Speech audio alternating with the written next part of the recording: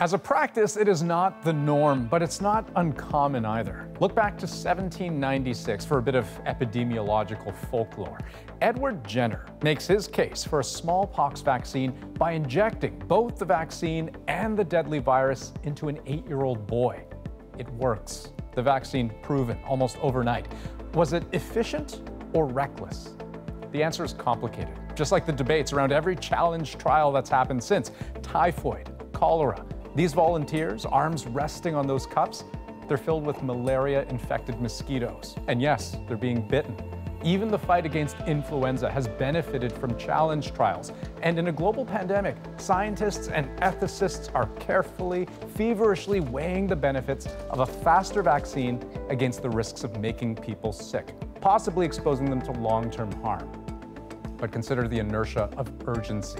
A group called One Day Sooner, with 15 Nobel laureates and dozens of other prominent researchers, ethicists, and philosophers, has penned an open letter petitioning the US government to begin preparations for challenge trials immediately. One of those signatories, Nir Eyal. He's a bioethicist at Rutgers and a supporter of large-scale trials happening as soon as possible. Okay, so let me start with the biggest question. What is the best argument you can make in favor of undertaking human challenge trials? There is enormous humanitarian gain from getting to a vaccine faster.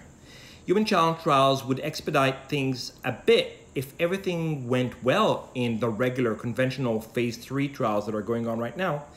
If everything doesn't go well, if specifically what happened in the UK in the spring recurs, namely that by the time the trial gets going, the bulk of community spread moves elsewhere to a different location, and they need to reboot and restart elsewhere, which is what they did. That's why they started in Brazil, in the US, and in South Africa. Then human child trials really save many months, and that's very significant. Right, because the point you're making there is that when you enter phase 3 clinical trials and you vaccinate a whole number of people, you're relying on them getting sick or being exposed to the virus naturally in their own environment. Exactly. In the human challenge trials, there is the certainty that people will be exposed. That's why you need far, far fewer volunteers. That's why you know that you will get results once you start very soon thereafter. So tell me, how do these trials actually work? I mean, what do they look like? How do you deliberately infect someone with the coronavirus? There are different techniques for doing that. Usually they use nasal inoculation, basically a swab with the virus culture up a person's nose. It's not very painful or invasive. Before you do that, you randomize people to people who would get the vaccine and people who will get control. And what you're looking for, just like in conventional trials, to see differences between the two arms, the people who got the vaccine and the people who got the controls. Only in a challenge trial, you know that people will have been exposed to the virus. You got a very small group of volunteers. You need to select them so that it will be people with very low risk for any adverse results from the infection to expose themselves to the virus. And very soon thereafter, you have results and you can save literally thousands of lives every day if we end this pandemic that one day sooner. I understand the benefits, I think, but help me understand the risks involved as you mentioned them. Because, I mean, what if you get someone not just sick, but seriously sick? I mean, we know that even young people who are more resilient to the virus, they can be hospitalized, they can require intensive care, and they can die. Yeah, that is absolutely true. It could happen in this trial.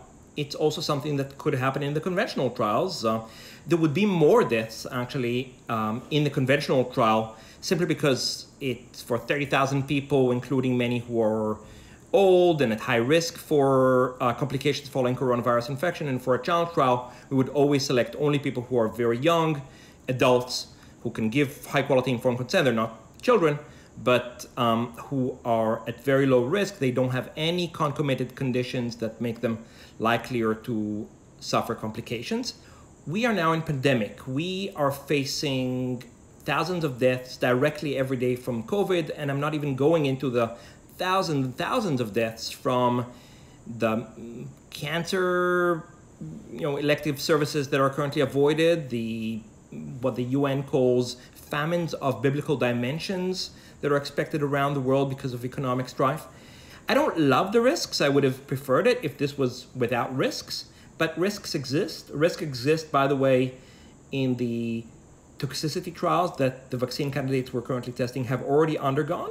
Medical trials carry risks. They're not part of the care of the participant. They're something we do to advance global health. And in this case, it's perfectly justified, I think, on balance, to promote global health in this very crucial way through subjecting willing volunteers with fully informed consent to that risk. On a maybe more practical level, when you look at the degree of vaccine skepticism that exists in the world right now, I mean, in the hands of a critic or a doubter, if something were to go seriously wrong, what do you think about the potential harm there to vaccine science and to the confidence in vaccines? Mm-hmm. We don't know what would move vaccine skeptics. I say let's do the right thing. Let's make it very visible that we're seeking informed consent. Some colleagues and I have conducted the only survey I know around the world in 6 different countries with thousands and thousands of participants around people's willingness to tolerate challenge trials. And the answer so far is that around the world there is overwhelming support for conducting challenge trials in the wider public. So some of the worry about the public's response, I think, is based on more speculation than about empirical evidence. Better do the right thing, explain it, communicate it very well to the public with public health communications expertise, and hope that this would work. All right. Professor Eyal, it's been very good to talk to you. Thank you so much. Thank you so much.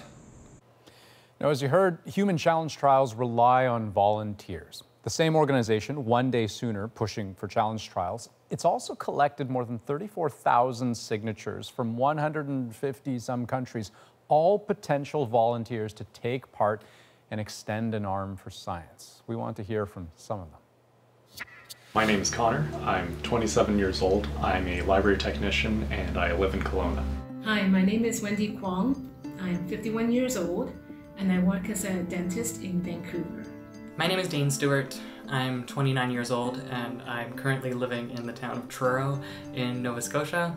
I expressed interest in the human challenge trial because I think the risks to me are far outweighed by the potential gains to everybody. I think it boils down to whether we take calculated risks and accelerate the development of the vaccine. There's also this sense, and I think a lot of people can relate to it, this sense of a loss of control right now. Being able to participate in a human challenge trial that felt like a tangible way that I, as just an ordinary citizen, might be able to contribute meaningfully. There are about 5,000 people dying per day from coronavirus right now, and none of those people were able to consent to that risk. I'd much rather that me and a few other volunteers with informed consent take on that risk so some of those people don't have to die in the future. When you see that volunteers from other countries are being tested for a vaccine that we may end up benefiting from, I think that it is only right that I contribute to this international effort.